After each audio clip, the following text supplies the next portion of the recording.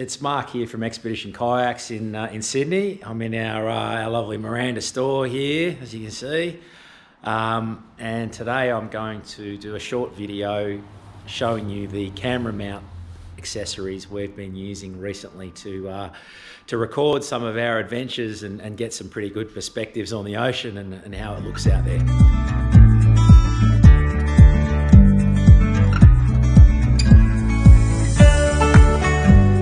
So this here is the port that the camera attaches to on your deck. It's called a quick port, a Railblaza quick port.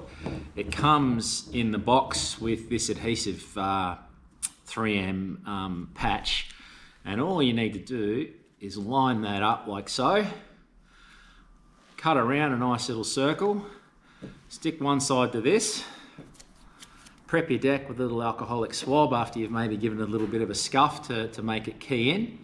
I know that can be a tough thing for some people with Surfskis, but it helps for the camera to stay mounted. And then stick the port onto the deck, wait 24 hours for it to cure properly, and you've got yourself a nice set fixing position. It's a very simple method for fixing the camera into the mount. You simply unlock by pressing that little button.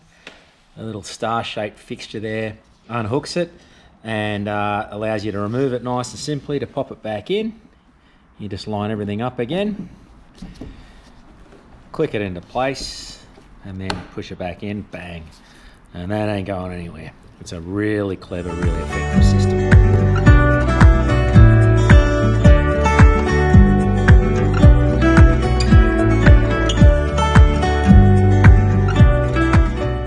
So once your rib port's in, there's a 3-piece pole set, the extender pole it's called, and you can set that with 2 poles or 3 poles like I have here into the rib port.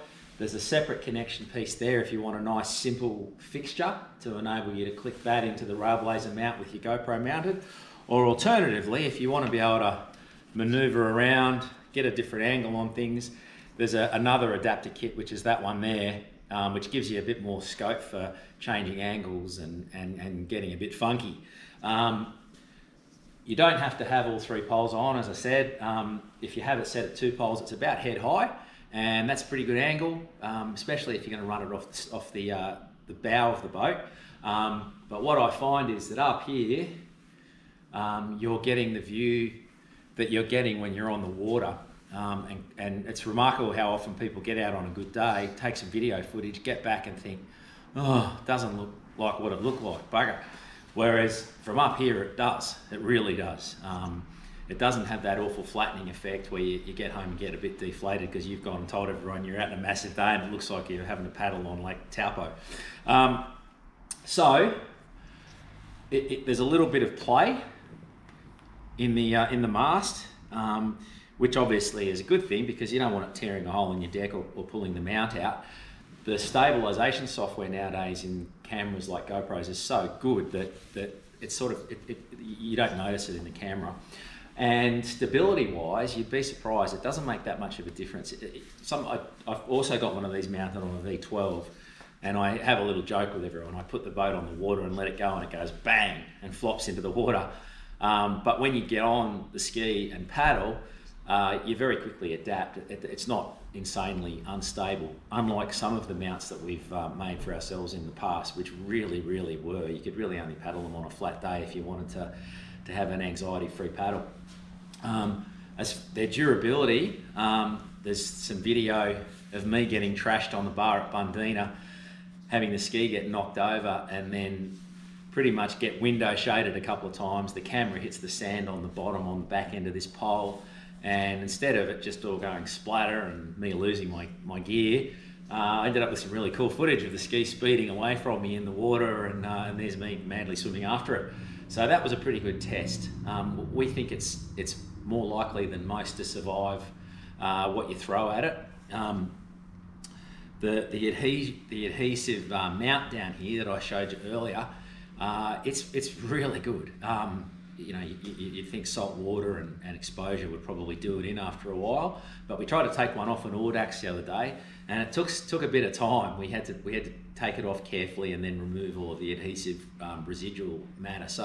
So once it's on, which is what you want, obviously, with your $600 or $700 GoPro stuck on the top. These are all separate pieces.